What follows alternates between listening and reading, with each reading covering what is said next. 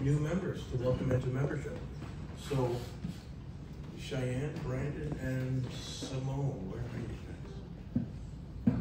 Can't bail on me.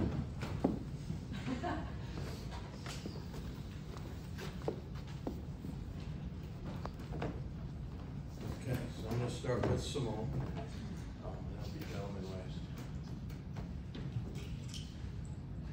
So, church membership, you know, it's about being a sheep, a lamb in a body of believers, a place where you feel you're being shown God's kingdom.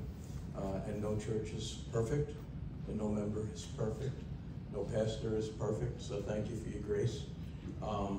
But what this is about is you guys listening to and seeing where we're going as a church, and you believing that we're looking to build God's kingdom, and that you're on board with us, with what we teach and what we believe, and ultimately I hope and pray that that's exactly what the Bible points us to. So what I have done with my wife's help is come up with a scripture that just came to mind, and I wanted to give to each and every one of you. So Simone, you do so much. You're very involved. You came here, you hit the ground running. You're the Energizer Bunny, it appears. And I want these words just bask in them. Psalm 46:10. Be still, Simone, and know that I am God. I will be exalted among the nations. I will be exalted in the earth. You have a lot of plans. You have big plans. I know just in July you plan to go with Nancy to Nicaragua. And so what you're doing is awesome. Just remember to take that time to be still amidst all of this. Step into the eye of the storm. Be still and know that He is God. Let Him carry you. Okay? Welcome to membership at Harborview.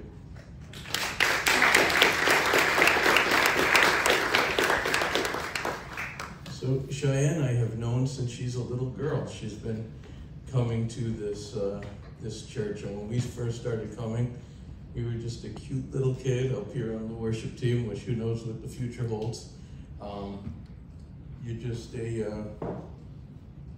when you started coming back a few years ago, it's just amazing to see what God has done in your life and how He's moved in your life, and how He's affected every relationship you're involved in. Is now you started coming with your fiance, who I believe has been saved partially through her prayers. This is how God works. He uses us in prayer for one another, in relationship with one another, and He affects our hearts as He draws us to Him, and we're obedient in that. And so your prayers are powerful, and they're going to be. This is just the start. You and Brandon and your future marriage, both of yours baptism, it's just the start. So Matthew 7:7 and 8, ask and it will be given to you. Seek and you will find. Knock and it will be open to you.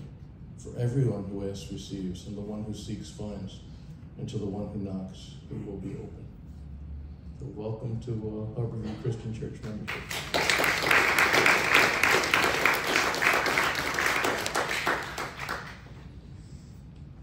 Brandon, I hope you don't mind, can I share a little bit about your theological background of your household? Because it's very similar to mine. God uses us in amazing ways. When we find Christ coming from a cult, like the Jehovah's Witnesses, he had a very similar upbringing. He's going to use that for us to minister to the next person. What was so powerful when I came to this church as not yet quite a believer was finding out that the pastor before me, Pastor Pete, had been raised in a household with a Jehovah's Witness father. And now we see a third generation now almost of this happening. in which we're able to speak into each other's lives. I'm able to say, I know exactly what you're thinking. I know exactly what perhaps your loved ones are feeling or what they're afraid of and the anxiety that they're carrying in their heart, because that's something that I went through. And so, Brandon, I'm giving you the same scripture Pastor Pete gave to me, because it's Ephesians 5, 8 through 10, for at one time you were darkness, but now you are light in the Lord. Walk as a child of the light. For the fruit of light is found in all that is good and right and true. And try to discern what is pleasing to the Lord. These are heavy words. Oh, be guided by them, my brother. Welcome to membership.